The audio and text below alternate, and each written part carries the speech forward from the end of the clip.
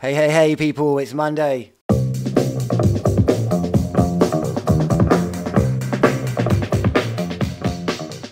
So how is everyone? Hope everyone is all good. Had a good weekend. Weather was lovely, wasn't it? Certainly was a hot one, but yeah, absolutely brilliant. It was a very good weekend. So before I get into what I've been doing last week, I just want to show you how big Oscar has gotten now. So remember when I'll bring up a quick picture of what he used to, when we first did the vlog with him in it. And here we have his Oscar.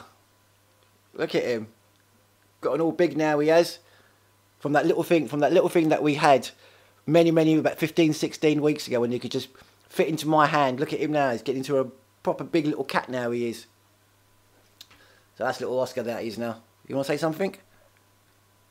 No? Alright. So I had a great week doing all my videos. Finally getting them all sorted out, getting them all done.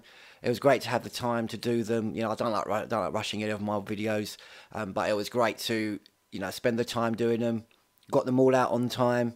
You know, I worked my arse off on them, so it was really good. So the first one I put up was my Zentangle video. That came out on the Wednesday. I did something different this time. I was doing a jester, so I was drawing within a jester's hat. If you missed the video, here's a quick little preview of it.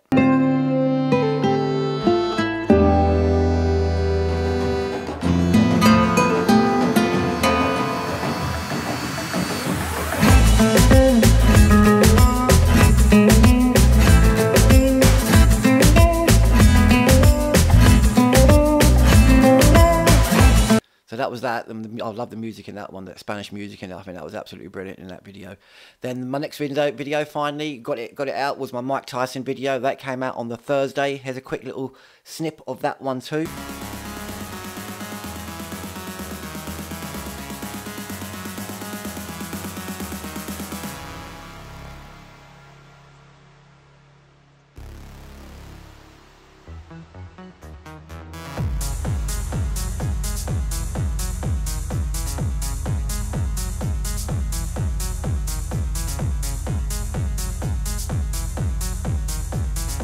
Did something different with the music on that one. I did a bit of a techno beat onto that. That music was provided by a mate of mine called Freak Unique.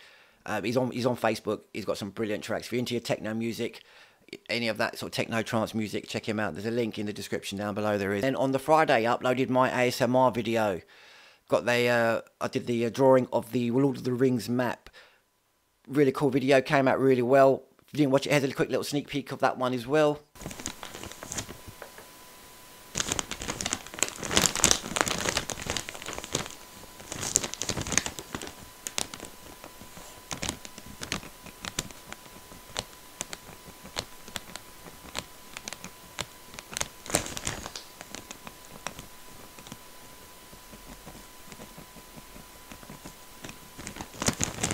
These videos that each of these videos that I'm putting up, there's links in that corner there. So each time I'm putting up these videos, there's going to be a link in there. So if you want to watch the whole video, that's where all the links are there. Just click on those links and you'll get put straight through to those videos. This week, however, I'm going to be sorting out my website. I need to get that sorted out this week, so I've got plenty of time to be doing that. I need to totally do a complete makeover on that one. And there's a lesson that I've seen on my course that deals with websites, and one of the people they go through it bit by bit on how to change your website around and the bits that you need to add to it. Most of the stuff that I've already added to it already, but what I'm going to do is look into that video a little bit more. I'm going to probably I've got a class to do in a little while. So I've got a lesson to do there, and I've got my commission to do as well. So once I finish that commission off, I'll then start doing hopefully I'm going to get that commission finished off today. Definitely going to want to get that finished off today. So once I've done this video, I'm going to get myself all sorted out. Then do that commission. Then start working on my website. Need to get that one done as well. Like I was saying, I've got to sort that out. I'm going to watch those videos on my courses that I'm going to do, that I've been doing. I'm well up to date on my courses now as well. Finally caught up with them. So now I'm on the second part of my course now as well. So I finally caught up with that. I'm going to be doing that this week too. So all the time that I've got going on here, you know, I'm putting straight into this course and into this art career and everything. So that's what I'm completely doing, going full in with it all. Also as well, I need to start on my other flower for my collection as well.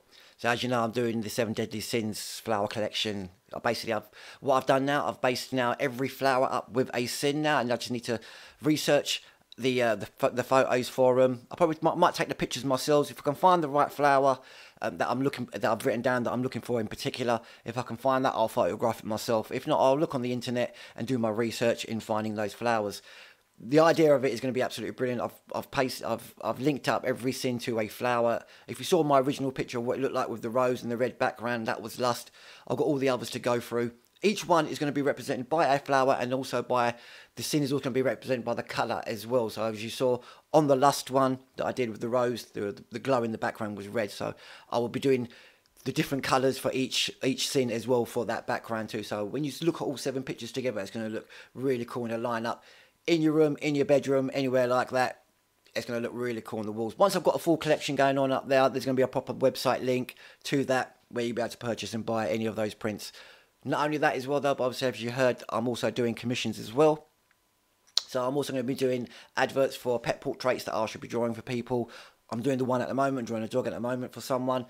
And yeah, I'll be doing pet portraits too. All of that stuff is going to come up on my website as I start to develop it and do a complete makeover on my website. All those stuff will be coming up on there with all the links provided. When I start doing all of that, you know, I'll give you more information as the weeks I'm doing as well. I've been writing up loads. So once I've done this collection, I've got another few more collections that I've got already written down. So I'm already way ahead. I have about 2, 3, probably about three collections already sorted out to start drawing as well. So I've got a lot of stuff to be doing. So that's what I keep.